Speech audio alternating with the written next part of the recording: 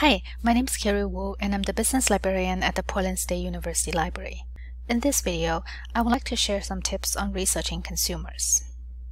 Generally speaking, people are interested in three types of information related to consumers: demographics, preferences, and behaviors based on particular products or services; demographics and lifestyles on particular groups of people or life stages; demographics and lifestyles based on a particular geography. For market-based consumer information, most industry profiles will mention consumer trends and how they may impact the industry. However, market research reports are where you can find the most in-depth data and analysis on consumers.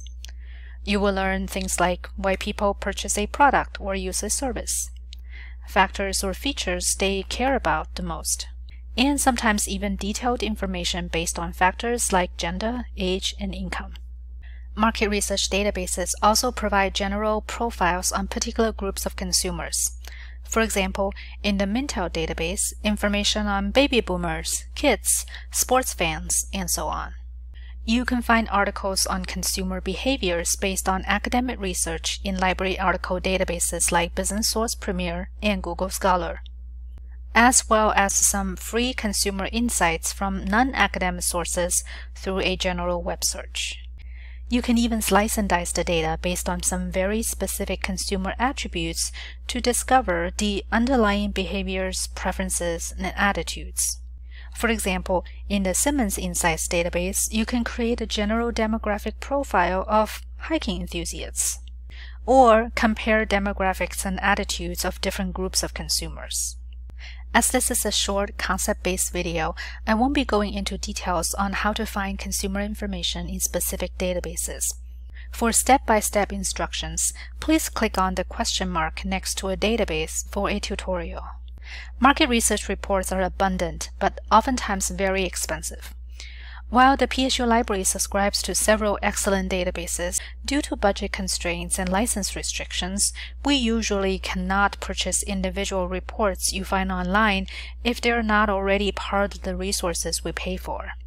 Feel free to contact us nonetheless, as we may be able to suggest other resources or a different way to approach the question. While consumer profiles are often available in established markets such as foods and beverages, there may not be readily available information on a niche or new product or service. Or maybe the data you want are not part of the research report available to you. In that case, you will need to consult other sources such as industry associations, government agencies, trade publications, newspapers, industry expert blogs, and so on.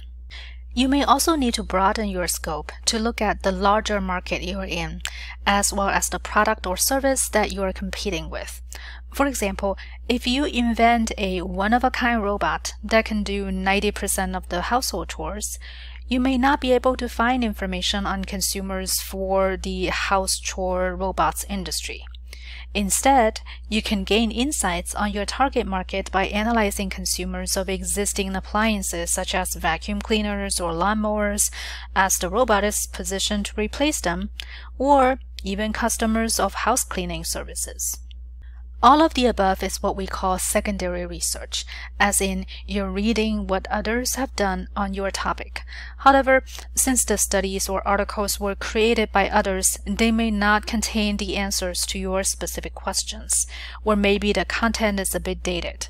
You will need to do primary research such as interviews, focus groups, and observations to find exactly what you want to know. Secondary research informs primary research, provides context, and inspires questions. For example, after learning more about consumers for your industry, you may have specific questions about consumer attitudes towards a new product or feature. In that case, talking to your target customers is the best way to get the most current and relevant information. Location-based consumer information is available for free from several government websites such as Census and the Bureau of Labor Statistics.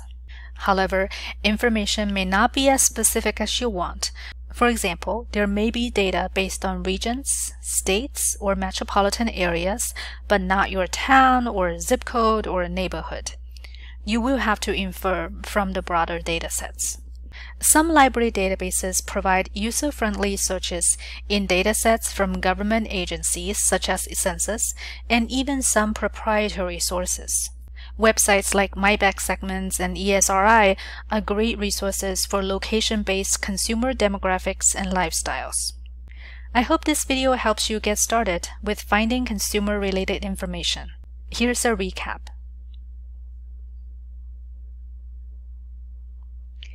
If you have any other questions, please feel free to contact us. Thanks for watching.